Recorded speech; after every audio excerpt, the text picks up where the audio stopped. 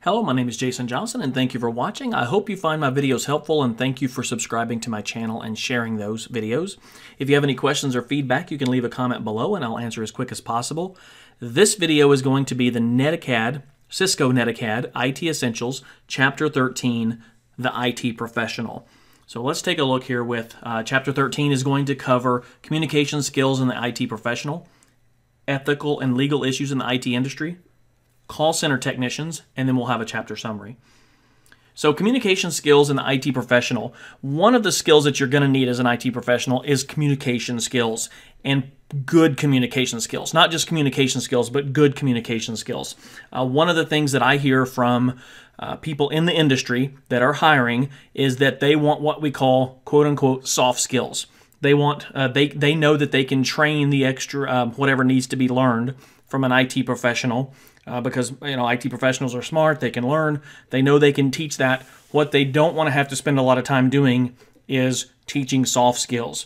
So if you can perfect or not perfect, but let's just say that if you can have good soft skills, you're going to put yourself above other people in the industry. So you want to make sure that you have good communication skills. You want to establish good listening to your customer to understand what the problem is. You want to speak directly with the customer. Don't talk down to the customer. You want to gather information from the customer. Don't make the customer think that it's their fault that anything happened. You're fact finding at this point. You want to present yourself professionally. You want to keep your own emotions in check. You remember, the user is going to be upset. Their system is down. Things aren't working like they're supposed to. Don't take it personally. Just keep your calm. All you're there to do is investigate and find out what the problem is so that you can fix it. Now, next what we want to do is determine the customer's problem. You want to listen actively to the customer to see what's going on. They're not always going to tell you, hey, my IP is not connecting, or my network cable has become unplugged, or my email is not connecting. I've got a virus. The customer's not going to know that. They're just going to describe the problems, and you have to investigate and problem solve. So you don't want to interrupt the customer as they're talking. Don't think that you know the solution before you've heard the customer out, because sometimes the customer just wants to talk and tell you what's frustrating them so that they can get the information out. So listen completely to their problems.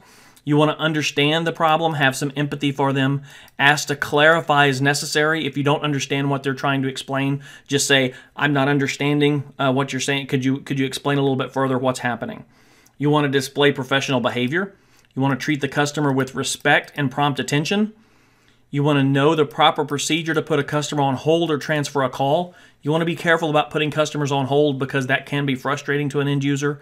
And as far as transferring as well, you want to make sure that that call gets transferred through.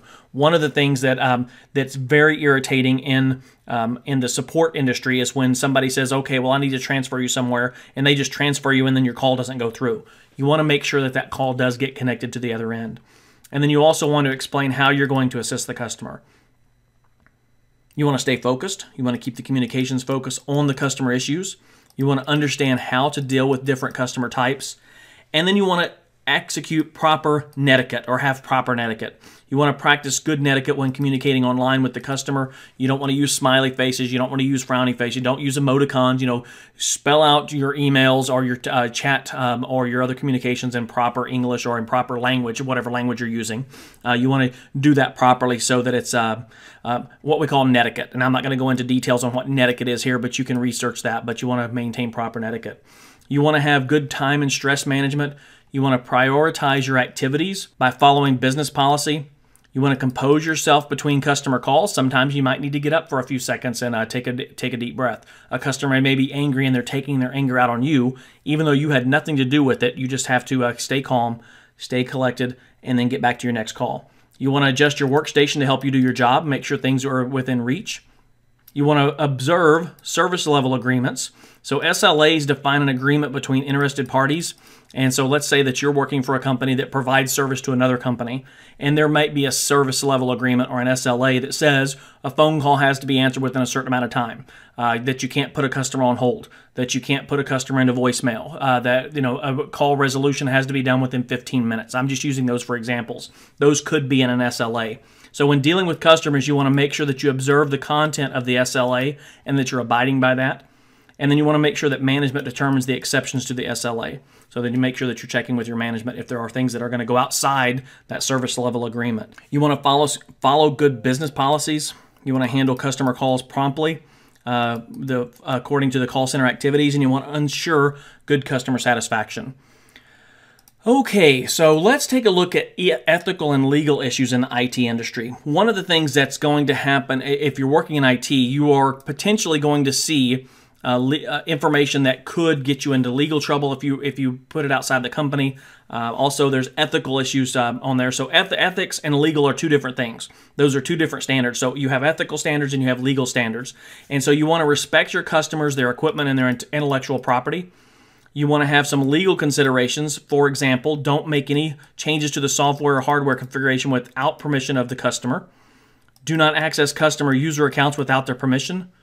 You don't want to violate any type of copyright laws with the customer, and you do not want to use the customer's IT resources without permission. Now, when it comes to licensing, personal license is the program usually runs only on one machine. If you have a personal license that you can run it on one machine. An enterprise license means that you can pay for employees to use the software. Open source licensing means that that allows developers to modify and share the code. Commercial licensing means that that allows the licensee to make money from the software. And then digital rights management, or DRM, means that the software is designed to prevent illegal access to digital content and devices or illegal copying. So you want to make sure that you're abiding by the licensing with the software. You don't want to install software that take some enterprise license, or let's say that you get a license to install it on 5 computers and you go ahead and put it on 10 computers. You don't want to do that. Even if the customer asks you to do that, that's an ethical line at that point and a legal issue for you, so you want to make sure that you are abiding by those standards. Now, on computer forensics, the collection of information is important. So when you collect and analyze data from computers and related devices, there's 2 types of data collected. Persistent data. It's usually stored on a drive or preserved when a computer is turned off. Volatile data is lost when the computer is turned off, and that could be such as in RAM, so you want to make sure you collect that data before you turn a computer off. That includes transit and data that's temporarily stored in RAM and cache and registries. You want to make sure that you retrieve that information or copy that information down before you turn a computer off. Now, cyber law and first response, depending upon the country that you work in, IT professionals must understand their responsibility and liability relating to cyber crimes in their country, their regions, and their states. You need to know your company's policy regarding cyber crimes, and you need to understand how to preserve evidence if illegal activity is discovered. So, for example, if you find that someone has copied illegal information onto your system, and I've worked at a company where that's happened before, we found illegal activity happening on our servers from a user, and immediately what we did is we didn't delete anything. We just went to human resources and the legal department and made sure that we were covering everything that we were supposed to before we deleted anything or copied anything or before action was taken. You want to document and have a chain of custody. You always want to document the work that was performed. You want to have a chain of custody that shows how the evidence was collected, who has access to the evidence, and where it was stored. That's going to be important if there's any type of legal proceedings. You want to have that chain of custody. Now, with call center technicians, call centers have different levels. Level 1 technicians and level 2 technicians are what we're going to take a look at here. Level 1 technicians at call centers, the call centers are busy and fast-paced. They possibly operate 24/7, 24 hours a day, 7 days a week. They could be internal to a company, or they could be a service to an outside customer. So you could have a company that's servicing another company using call centers. Policies regarding all call priority needs to be set and needs to be adhered to. Call centers use support software to manage the job functions, and technicians with different experience levels are employed. So the first level technicians receive the first calls. They identify what's going on, and they may have to escalate it to a level 2 technician. Call prioritization could be, this is a potential. A down would be a level 1 priority, which means it's the most urgent. So if somebody's down, can't work. If there's a hardware issue, that might be a level 2 or priority 2.